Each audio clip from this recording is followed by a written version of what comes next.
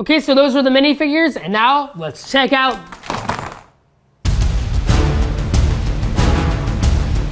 Hey guys, it's Evan, and you guys wanted to see me build another big Lego set, so today I'm gonna be building the Jurassic Park T-Rex Rampage.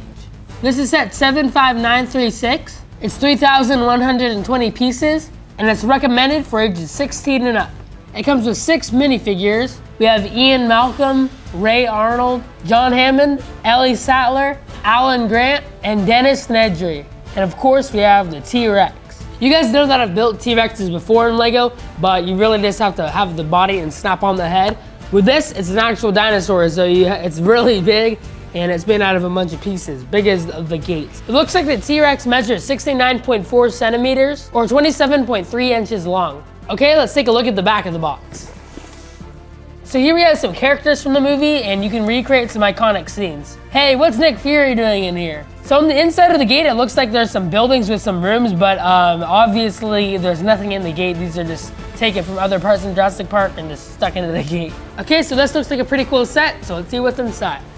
All right, we got a big white box. I'm guessing everything's in there. We got bag 8, bag 6, bag 3, bunch of pieces, bag 9, bag 13, bag 13 again, bag 2, bag 11, bag 15, bag 11, bag 15, bag 15, bag 2, bag 3, a little base plate, and bag 9. Okay, let's see what's in this white box.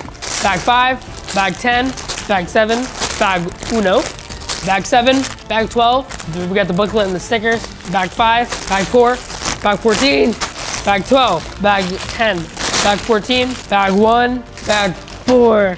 Okay, we got everything. And here's a look at the book. It's really cool on the back because it has a claw mark through it. So we got a pile of bags here, kind of looks like some Triceratops poo, but yeah, let's get building.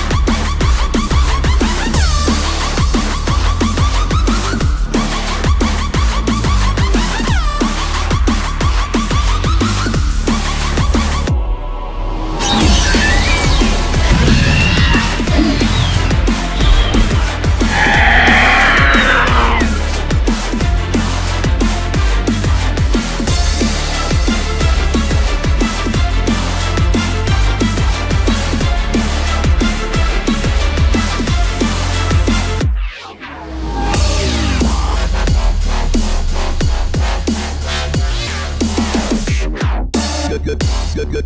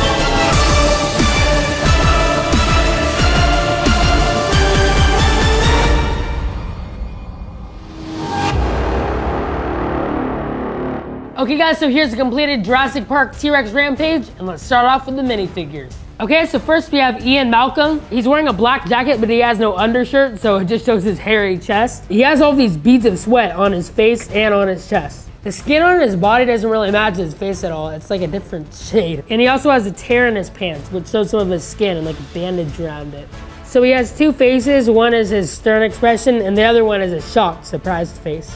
Next we have Ray Arnold, played by Samuel L. Jackson, Mr. Nick Fury himself in the movie. He has some curly hair, and he has a mustache. He's wearing a white lab coat with his ID on it and the Jurassic Park logo, and he also has a tie on underneath. And he has plain black pants, and the one thing that I think is cool about his outfit is that the lab coat extends onto his pants. He has two faces. One's a shocked face, and the other is just like a normal happy face. All right, so next we have John Hammond himself, the creator of Jurassic Park.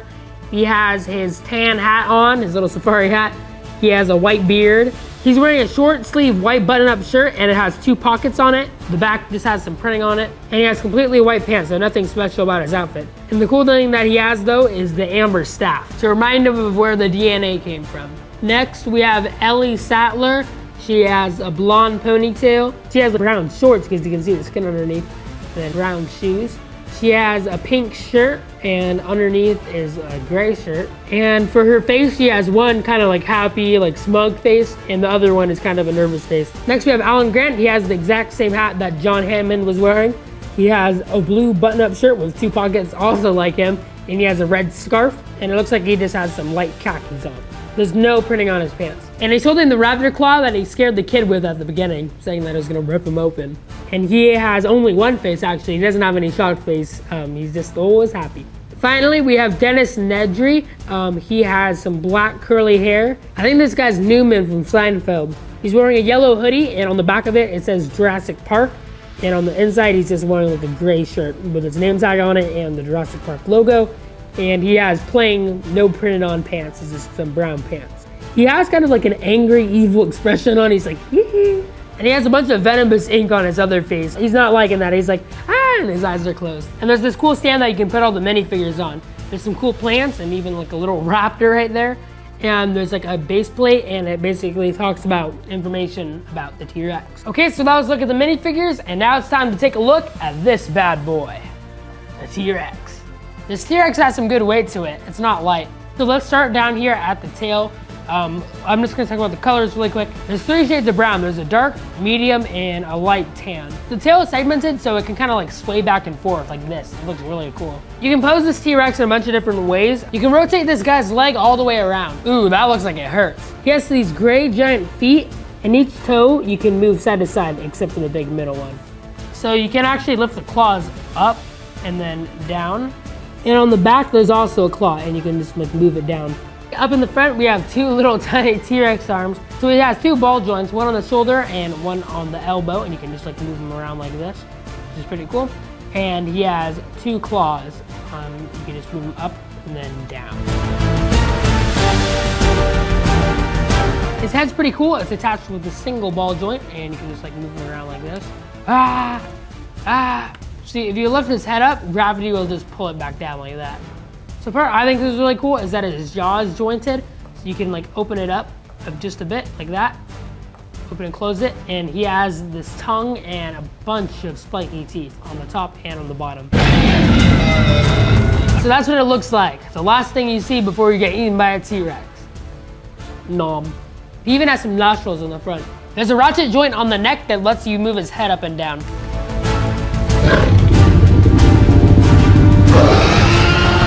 There's a little Easter egg that's hidden inside of the T-Rex. The only way to see it is if you break this guy apart. But inside the center of his body is a little green frog. And that's to represent the frog DNA that they had to use for the missing dino DNA.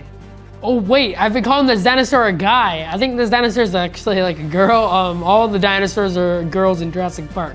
Ah!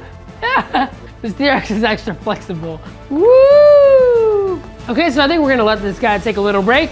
And now, let's bring on the gates. This thing looks pretty cool. It looks just like how it looks in the movie. And I went to Universal Studios and they had like a real live version of this gate. So it's got the Jurassic Park logo right up here on the sign. It's made out of 3 stickers. One that says Jurassic, one that says Paw, and then one that says RK. And together you get Jurassic Paw RK. So there's like 8 flames down here, and these took a long time to build, dude. You got to build this thing, put on the stud, stick the thing inside, whatever.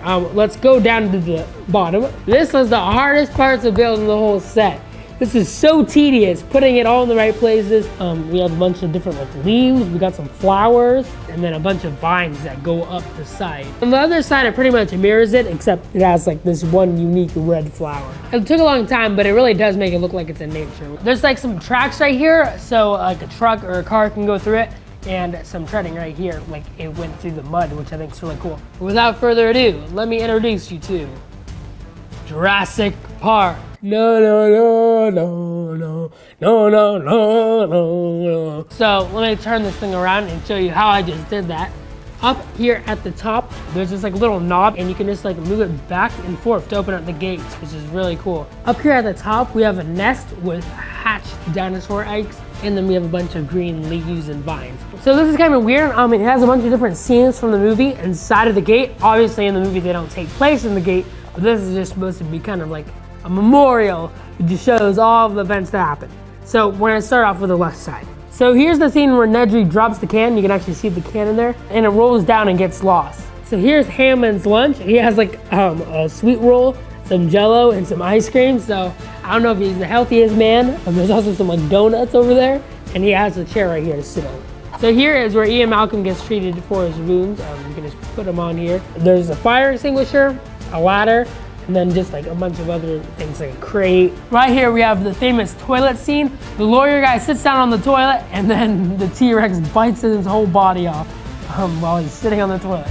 This toilet's supposed to be in like an outhouse somewhere in the middle of the park. But here we have it in the gate, so just before you enter the park, you can go to the bathroom. Right here we have all the computers, and then the chair right here. And this is where Arnold sits. So we're gonna stick him in here like so, and now he can go do his work. And finally, we have the coolest scene. This is where Ellie is trying to reset the breaker and turn the power back on, but no, look at this. We have Arnold's hand, and you can just like flop it around. I've never seen this before, just like a dead Lego hand. And on the other side, holding his arm in place, there's a red stud, so kind of violent for Lego. It's kind of interesting, the side panels, you can just like lift up like this. Can a guy get some privacy in this place? This sounds pretty cool, but I probably would have included other stuff like the hunter guy, Muldoon, and also like the lawyer that got his head bit off while he was on the toilet. It also doesn't have the kids or Dr. Wu, but we got them in another set if you remember. Ah! Open the gate, open the gate! Who is it? Woo! Who? It's Woo, it's Woo! Woohoo! And it's kind of missing a car to go on these tracks. So I got Hawkins Police Department's finest right here. And yeah, let's see. This doesn't look like Hawkins. I must have taken a wrong turn somewhere. How am I supposed to get in here? Open sesame! Hey, it worked. Okay, here goes nothing.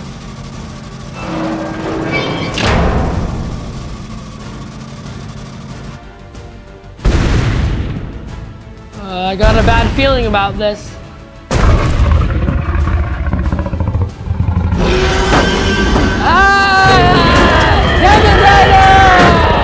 Okay, so that's what happens to Hopper guys at the beginning of season 4. Spoiler alert, I'm sorry.